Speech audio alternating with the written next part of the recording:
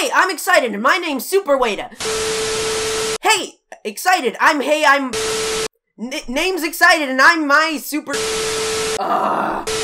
Hey, I'm Wayta, and I'm super excited. Invincible got a TV show. Yes, that's right, my favorite comic got an adaptation.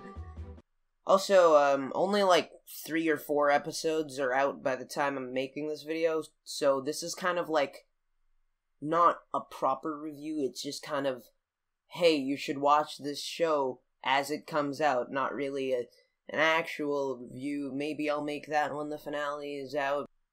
I don't know. Anyways, on to the video. If you didn't know, Invincible is an animated series on Amazon Prime based on the comic of the same name, and it began releasing in the early 2000s, around like 2003 pretty much. And I'm a big fan of Invincible, so when I heard that Invincible was getting a show, I got like super excited.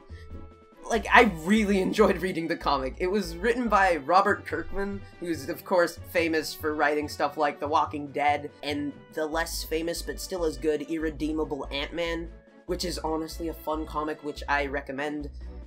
And Invincible's amazing art is done by Cory Walker and later Ryan Ottley. The art is like seriously really good. Like, I might talk about it in a separate video because the art is like so good. Did I mention how good the art is? Because it's good. The series Invincible focuses on a teenager named Mark Grayson. Mark Grayson, not to be confused with Dick Grayson, the DC character who's canonically known for having a dump truck. I'm a truck. Mark is part alien and his dad is Omni-Man, the strongest superhero on Earth. He's got the classic super strength, invulnerability, flight, and super feet. I can't stop saying super feet! Why do I say super feet? He's got the classic strength, invulnerability, and super speed that's so fast he can circle around the Earth before your average GPU is sold out. Goddamn scalpers. The show follows Mark's journey into herodom? Is that a word? I don't know. As his powers finally begin to manifest. And if you couldn't tell, Omni-Man is where Mark got his alien side from. Or is it? I'll try to refrain from talking about spoilers from the comics, but that's the gist of it. Later on, he does meet another team of heroes, and they're some of my favorite characters in the comics. There's Adam Eve, who initially pretty much just shoots lasers, but her real power is a lot cooler. Trust me on this, it's cool. And then there's Duplicate, who duplicates. Get it? It is pretty funny, though. In the show, she doesn't do a lot. In fact, she doesn't really get to do much of anything until way later in the comics. So, there isn't much to talk about here. So, moving on. Rexplode! Good ol' Rexplode. Yeah, he's just an asshole. That's pretty much his thing. Although in the comics, he's less obnoxious and isn't really used for comedic relief in the same way that he is in the show. Which is something I didn't really like as much since it's kind of annoying. In the comics, he's more of an asshole who just does scummy things, and you basically get to watch him get beat up because of the scummy things he does, and it's really entertaining.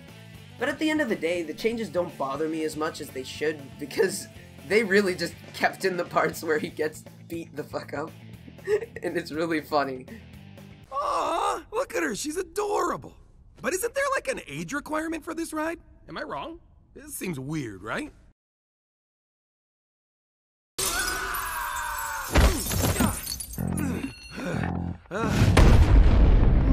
Guess you missed my tryout.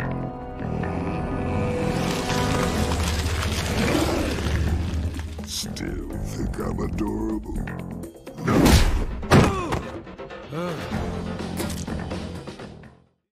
And then there's also Robot, and he's the team leader.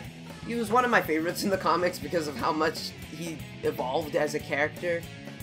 And also his voice actor did a really good job in portraying his sort of awkward moments. Please stop, this is hardly constructive. This show has a surprisingly talented voice cast, with like a ton of A-listers. They got J.K. Simmons to play Omni-Man, and honestly it fits. I don't see anyone else playing him. He looks like he's about to ask me to take pictures of Spider-Man because they kept the mustache, and yeah, in the comics he does look a lot like J.K. Simmons, honestly. J. Jonah Jameson looking ass. They got Justin Roiland, Seth Rogen, Ezra Miller, Kevin Michael Richardson. Mark Hamill is there out of nowhere. Mahershala Ali as Titan. Clancy Brown as Damien Darkblood, the Demon Detective. That's a lot of D's. And they got Azula's voice actress to play Monster Girl. This is the best timeline, holy shit! Invincible is well known for its handling of plot twists, and one of my favorite plot twists is the one where they reveal that Mark's alien half actually came from Debbie all along. I'm kidding. One of the main twists of the show is done really well. It's sort of a murder mystery kind of twist, but right from the get-go you know who did the murder, but you aren't told at all why they did it, and it makes a ton of scenes more tense and just a lot more entertaining in general. Because you're always just like, looking for hints as to why the person did the thing. He did the crime, he did the bad, but why?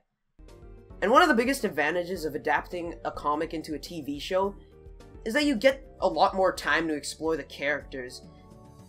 In the comics, Mark had a much smoother transition into a hero, but in the show he has a lot of self-doubt at first, and then he becomes a lot more eager to prove himself, and it's a lot more, you know, realistic in its portrayal of his character. And I really love how they adapted Amber. She has a lot more of a defined... Actually, you know what? She's divine. She has a lot more of a defined personality, and she's more kind of like fun to watch, I guess. So that's cool. Another thing they adapted well was the comedy. Holy crap! The funniest part so far was the fight with Doc Seismic. That was a very pleasant addition to the episode.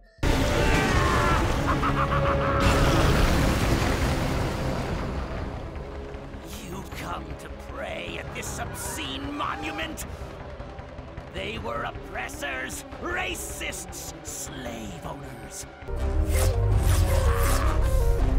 You should be on my side. We can tear down the old power structure, build a new order. I mean, look at the costume they've got you in. Talk about pandering to gender roles. I designed my own costume, and I thought your doctorate was in seismology. Undergrad in sociology and women's studies. I had a minor in African dance. But enough politics!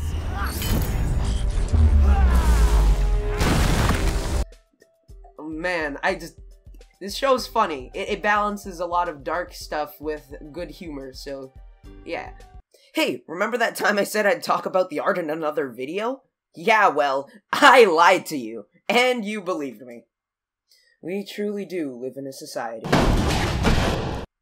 A lot of the designs were updated for the show, and overall I really like them, since they mainly just improve on the designs from the comics.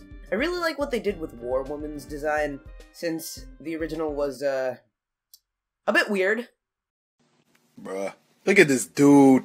Wait till you see the... No.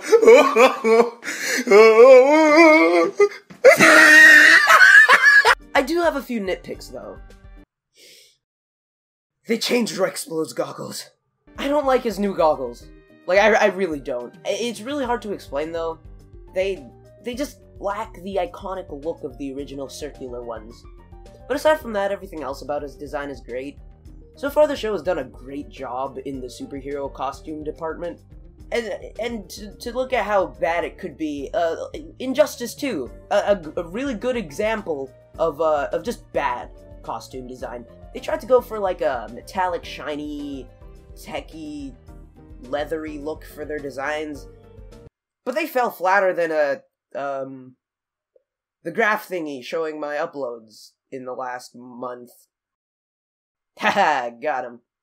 The Injustice 2 designs suffer from being over-designed.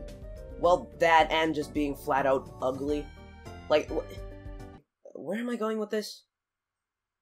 I just mostly wanted to clown on the game's designs. Jesus Christ! An example of over-designed costumes that are actually in Invincible is, Immortal. At least when it comes to the comics. There's just too much. Like, the random white bands on his arms and legs make him look like a preschooler's scrapbook. It's just too many colors. Also, his insignia isn't that defined, so I made a really bad edit to kind of offer a slightly less over-designed version. I kept the gloves because those are cool as all hell, but that's one thing the show didn't do. They just kind of removed his gloves from the comics.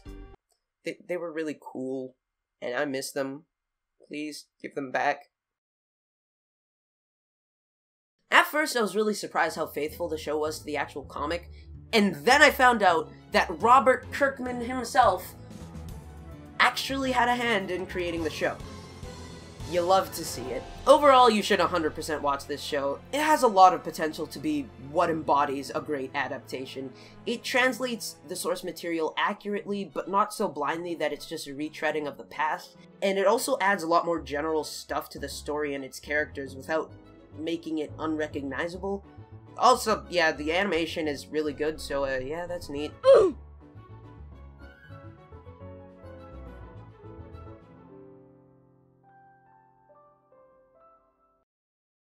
Cut. Okay, that's a wrap. Okay, so was that fine, or do I read over my lines again? I said that's a wrap. I didn't say your lines were good.